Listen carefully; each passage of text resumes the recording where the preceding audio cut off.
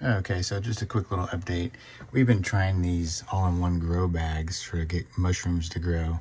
We've got a little heating pad. This is the tub that it'll eventually grow in. Everything's from the company. You inoculate it. It's supposed to take, 4 to 6 weeks. We started this back in the middle of February. No, actually, I take that back. This was at the end of January. It's now the middle of March, and very little had been produced as far as mycelium. So about 2 nights ago, I came in here and broke this thing up. Got the couple little balls of mycelium broken up, and it's starting to grow again. So I don't know if you can see that there, but all the mycelium is finally starting to grow again. It's all through the back here. I know it's kind of hard with all the water spots in there, but those big chunks of white, that's good. So I'm gonna let this go for another couple of weeks, and then we'll pop the bag open and see if we can get it to grow. But for some reason, these all-in-one grow bags just aren't doing it. And I've got experience, as you can tell from other videos on the channel, growing mushrooms. So I don't know what it is. It may just be the company I'm getting the syringes from.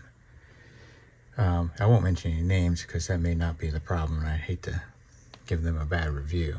But I may try a different company for those. This particular bag, I'm not sure, because it could be the grain. It could be the way the bag's set up. I'm not sure where this came from. But yeah, these tubs are awesome. I got a smaller tub. There's the smaller tub, and there's the bigger tub.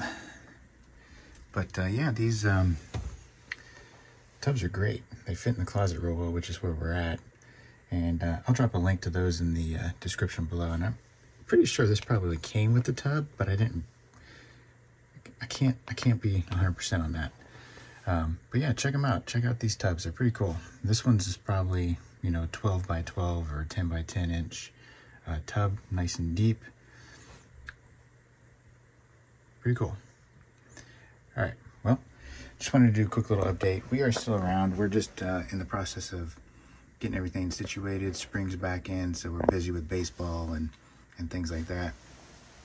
But we definitely want to do some more mushrooms. We're going to try some more oyster mushrooms, some other gourmet mushrooms.